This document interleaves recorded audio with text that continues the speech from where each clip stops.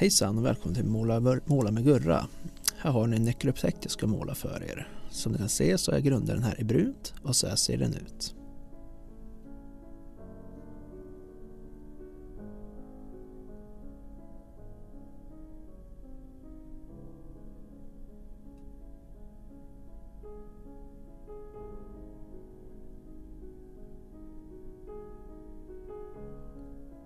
Nu ska jag börja grunda figuren med benig vit.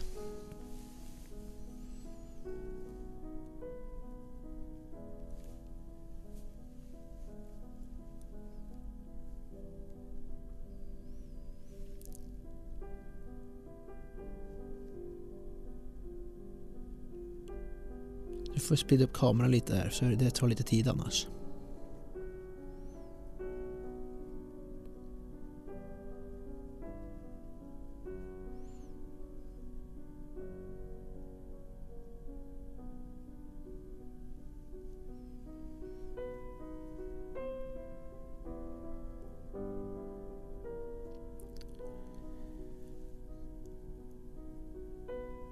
Och så här ser det hittills ut.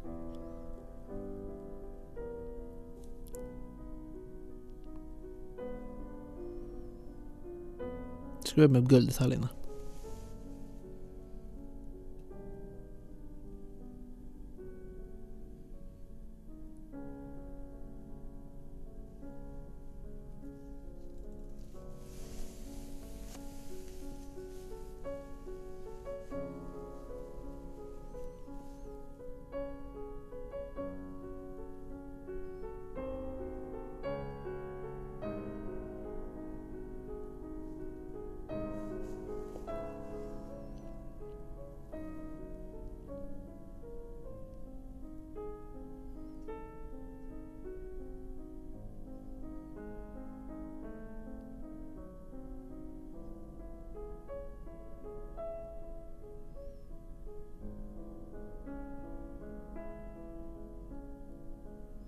Så hittills ut i guld.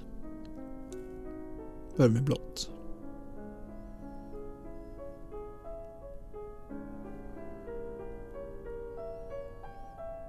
Eller terrakotta som det kallas.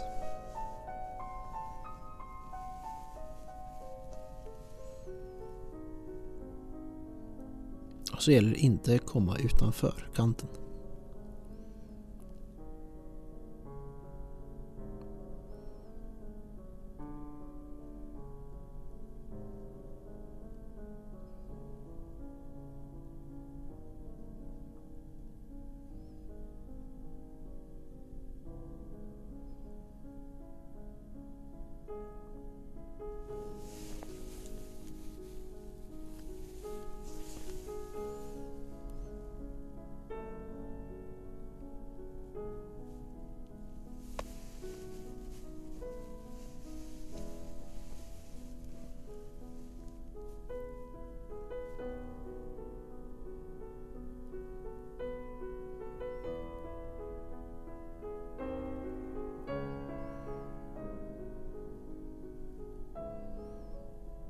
Nu är bättre lite med guld varför jag slarvar.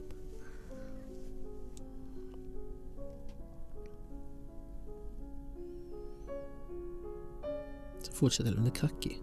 Som att jag ska träffa ytorna med det blåa.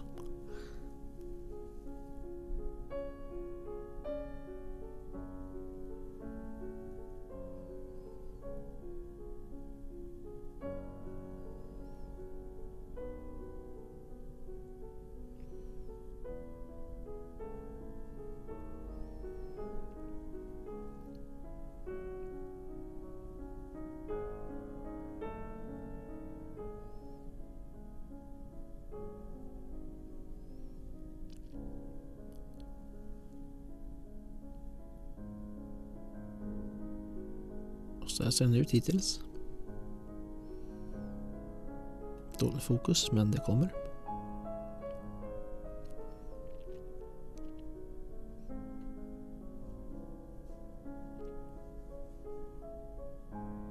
Tada! Nu börjar vi med nästa färg. Tar jag silverfärgen.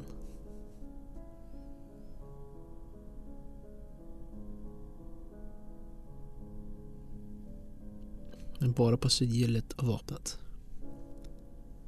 Nu använder jag en mörk grön för att måla ut en emeraldmask i hans bälte.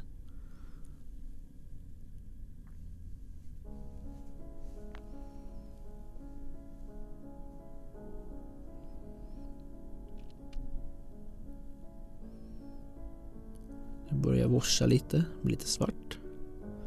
Bara för att jag vill få ut konturerna i det blåa. Som är väldigt viktigt att man får ut fina kontraster när man målar.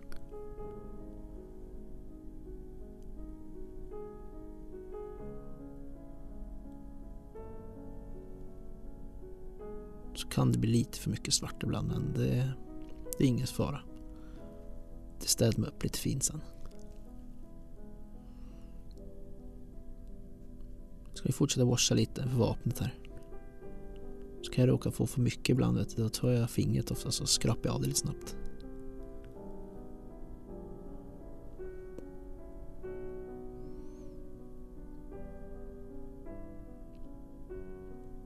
Nu washar jag alla gulddetaljerna bara för att få en lite mer gammalmodig guldfärg.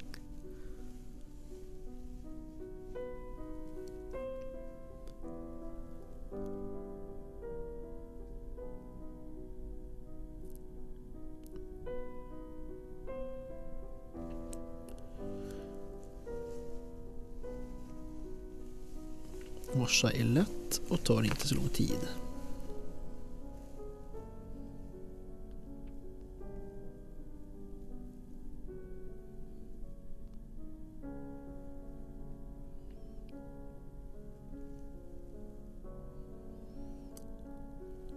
Så jag washar tills jag känner mig nöjd.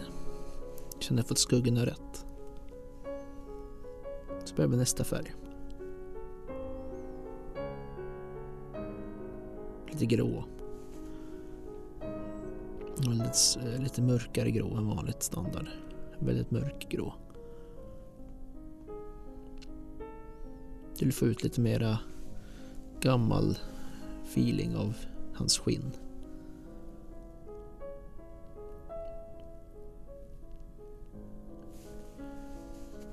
Väldigt pillrigt jobb ibland faktiskt. Ja, men det är en filmburk boatway som ni vet som har figuren på, eftersom det är lättare då att snurra och rotera än att hålla i figuren.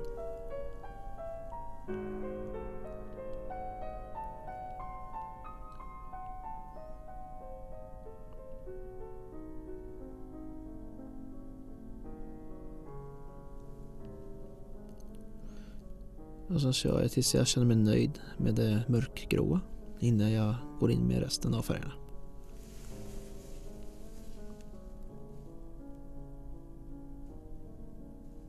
Jag har blött ner den gråa faktiskt lite grann så att den blir lite lättare flytande, så är det lättare att följa ut den i konturer.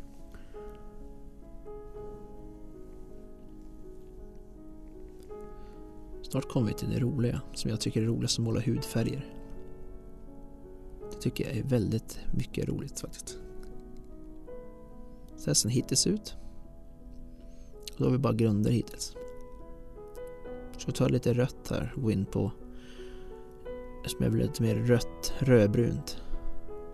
Så har han en kristall på benet som man inte knappt kan se, men det kommer vi se sen på slutet.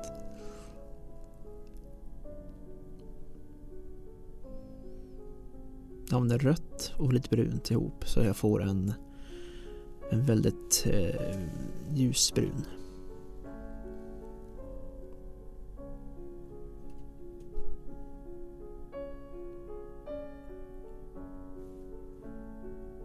Nu börjar jag med masken. En ljusgrönare maskfärg som körs.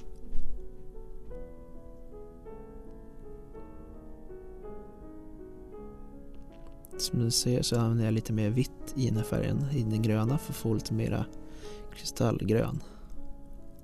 Som kommer synas bättre sen när jag kommer längre in. Som ni ser nu på masken där så fick den en helt annan färg. Som att jag använt lite mer vitt i den.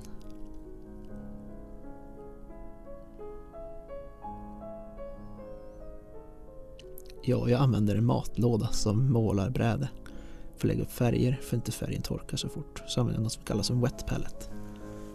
Baklåspapper med disktrasa i en bytta.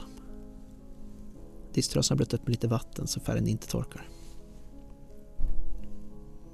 Nu ska jag fixa det blåa tänkte jag. Så jag håller på med det nu.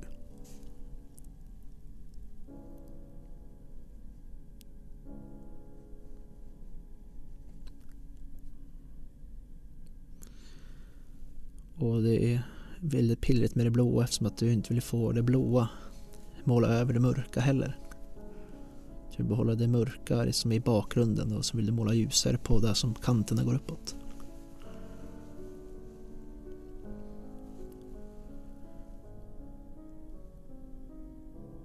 Den här filmen var faktiskt över 6 timmar lång egentligen.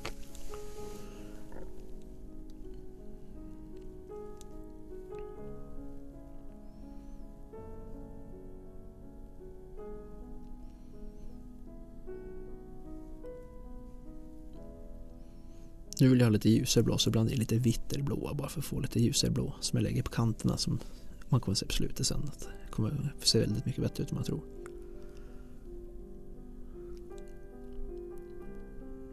Så här ser det ut hittills. Ser väldigt bra ut tycker jag. Kommer det dock bli bättre. Nu ska vi börja med ansiktet här. Då kör jag en ljusare grå med lite vitt i för att få lite mera kontrast i ansiktet.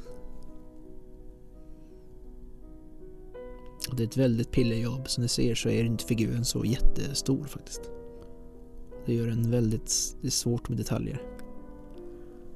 Om man har gjort det här i snart 20 år så borde man kunna det här snart.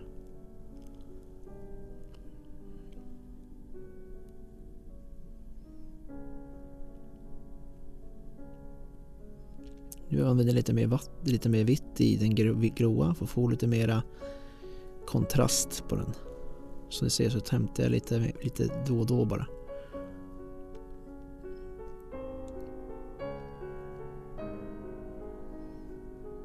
Nu highlightar jag upp det här ansiktet liksom till det slutsteget här.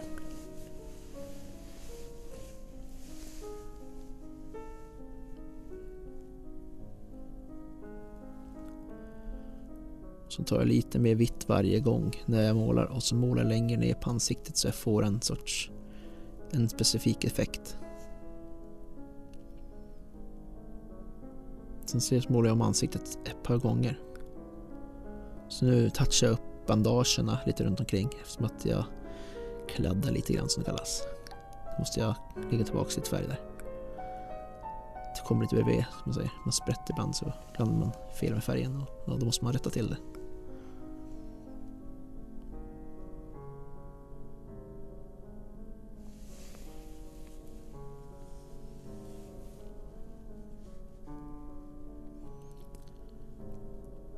Nu ska vi måla basen, kanten då använder jag en sorts svart färg som heter Negro Black, men det är ju svenska då som är svart. Och den är som tycker lite rasistiskt att använda den här färgen faktiskt. Vad gör man? Färgen heter ju så.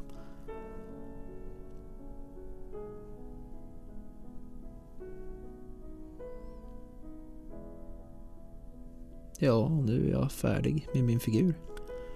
Ska vi ta en närmare titt på den alldeles strax här. Så här ser den ut när jag avslutade alltihop. Jag laddade färger. Och Andreas som frågar vilka bruna färger jag använder, nyanser och allting. Så nu är det klart. Tack för mig. Ha det bra. Hej hej.